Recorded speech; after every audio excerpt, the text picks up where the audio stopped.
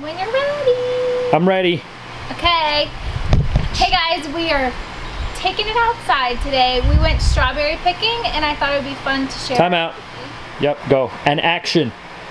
Hey guys, we are outside today. We just got back from strawberry picking and I thought I would share with you the outfit that I wore because it's really casual and kind of cute.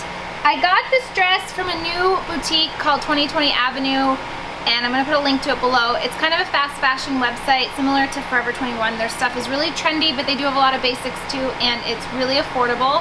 It's just a black simple dress and it has kind of like a faux t-shirt kind of a thing that's tied. My shoes are my beloved Converse, and I actually just got back and a magic eraser did wonders to them and brought them back to life because I had strawberry juice all over them and mud. So I highly recommend them. These are the Shorelines. They're elastic in the back. They're really comfortable and they kind of just make any look a little bit more sporty. My hat is Target and my sunglasses are Stella Dot, the chevron aviators. I just put my hair in pigtails and I feel like a 4-year-old. I'm not really wearing much jewelry aside from my new engravable from Stella Dot and my Rebel pendant in gold. Henry Bendel pave bracelet. My ring is an old signet ring that I never got engraved. I just kind of like how it looks. We have a new cameraman. It's a little inexperienced.